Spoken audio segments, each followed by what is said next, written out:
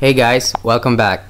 So this is part 2 of the how to change your boot animation video, and this is if you want it to be more customizable.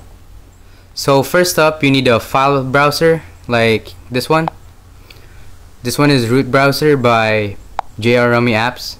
So the first video was using this app right here, but we're not gonna do that. So let's say I want the boot animation of the OnePlus One, which I do have.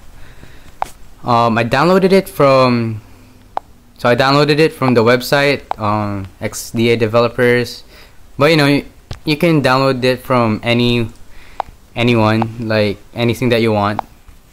And then here shows that I downloaded it.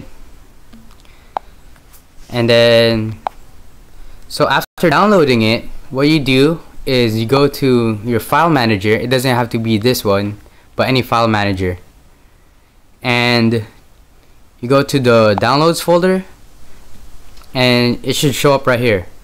So for this one, it's kind of different because it's a flashable boot animation, but when I tried to flash it, it doesn't work.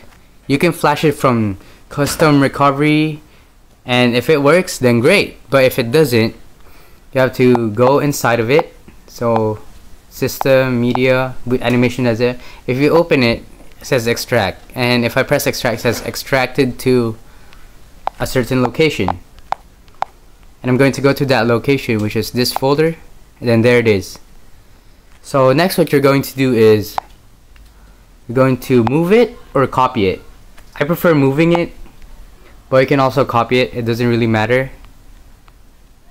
And then you're going to the directory, the main directory. You go into system, media, just like the one in the past one, and then here's the boot animation.zip. If this could be the original one, so you might want to delete that.